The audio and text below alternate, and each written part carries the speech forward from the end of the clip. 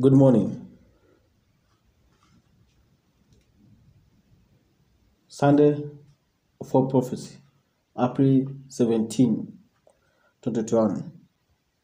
What prophets are praying in America, Florida, Miami, anyway, Wednesday morning, 3 a.m. of April 20, 2020. See shooting, a praying Joseph.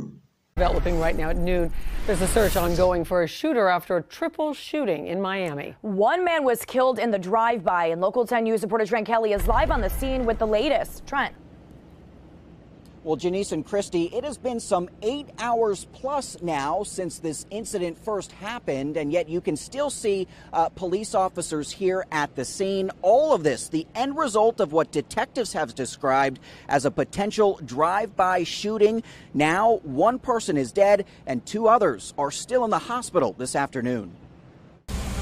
Miami police investigating a deadly drive-by shooting in Little Havana overnight. The bullets leaving one man dead and sending 2 others to the hospital. The 2 males that were shot were taken to JMH Trauma, where they are now being treated, and they are in critical condition. The triple shooting happening around 3:30 this morning. That's when officers initially responded to a ShotSpotter gunfire detection alert near the corner of Flagler Street and West 8th Avenue. When officers got to the scene, they observed that one male was possibly deceased on scene, and there was 2 other males that had been shot. Paramedics pronounced one victim dead at the scene, his body later covered by a tarp.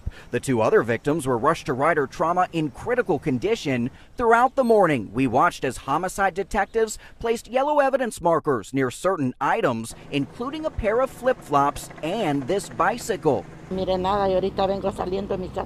This woman says she lives near the scene but didn't hear any commotion overnight. With information still hard to come by, police are now hoping to get some help from the public.